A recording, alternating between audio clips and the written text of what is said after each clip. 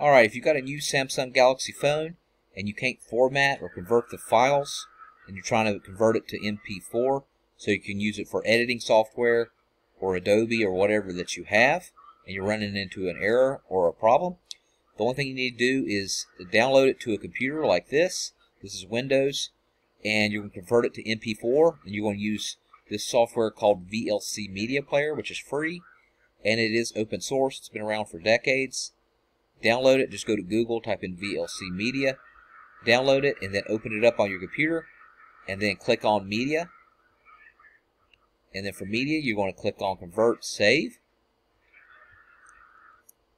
It's going to take you to here, and you're going to add the file. You could add more than one of your Samsung Galaxy video files. Click on Add.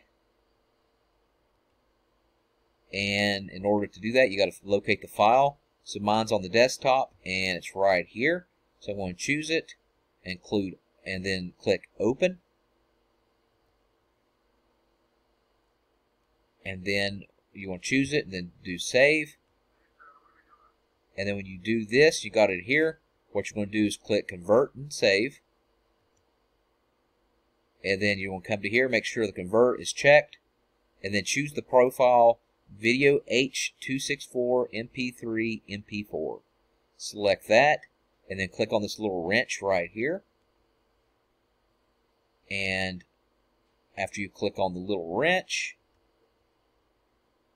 click on Audio Codec, or Codec, C-O-D-E-C, and make sure the audio and keep original audio track is both clicked.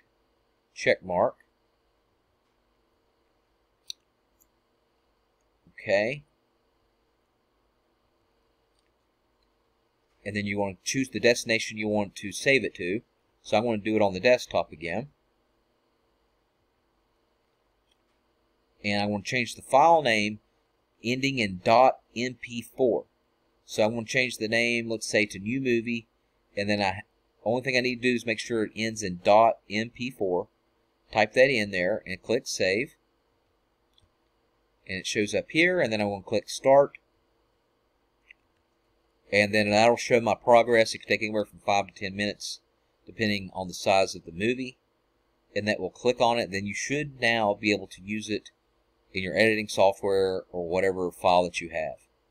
Alright, thanks so much for watching. Make sure you subscribe.